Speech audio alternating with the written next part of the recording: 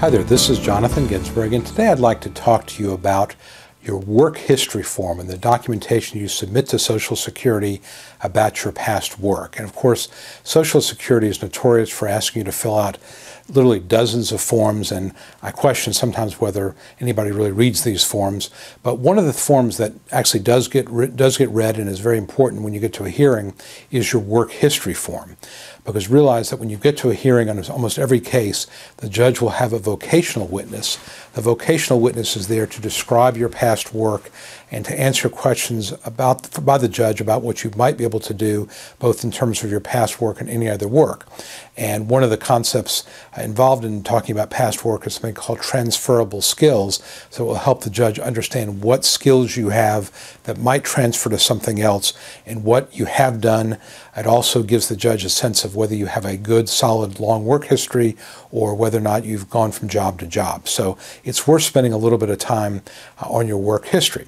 Now realize that Social Security disability at its core is about your capacity to perform work. So information about your past work and the things you did in that past work are obviously very important to a Social Security decision maker, a judge or an adjudicator. So again, it's worth spending a little bit of time on this.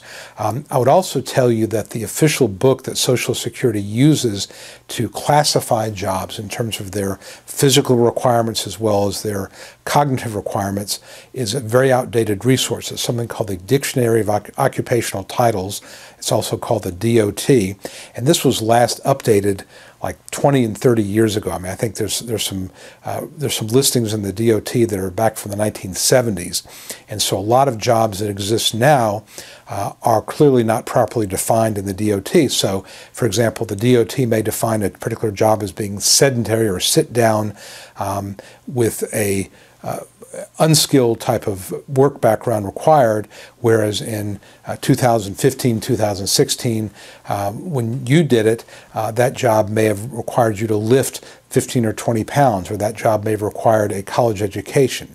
So it's really important to explain to the judge what you did, the job requirements, and how it worked in your particular case, so that when the judge listens to your testimony, he can make the necessary assumptions when talking to the vocational witness. So, for example, if the vocational witness classified your job as sedentary and unskilled, when in fact you did it, it was semi-skilled and light, the judge might ask the vocational witness to give him a different classification that is more equivalent to what you actually did. So having a good, clear understanding of what you did, what I always tell my clients to do is to make a list of the jobs they did in chronological order.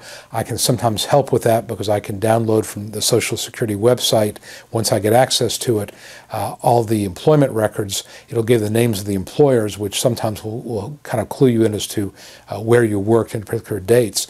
But I also like to submit, prior to the hearing, an updated work history form that really documents what my client did, the job title, the name of the employer, so that it's very, very clear to both the judge and the vocational witness what you did, how much you lifted, what the mental requirements were, the other physical requirements, so that everybody's on the same page. There's nothing worse than to get a judge issuing a decision that says you could go back to your past work, something called a stage 4 denial, when in fact there's no way you could go back to your past work because as it's performed now is much different than what's shown in the DOT.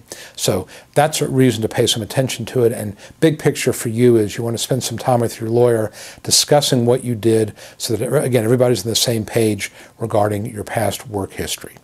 I hope this has been helpful. If it is, please give it a thumbs up on YouTube and like it on Facebook if you saw it there. Subscribe to my YouTube channel and like our Facebook page. If you have any questions about this or any other videos I've done, please let me know. And if you have any suggestions about future videos I might be able to do, please let me know. I'd like to try to incorporate that into some of the future recordings I do. So for now, this is Jonathan Ginsberg, and thank you very much.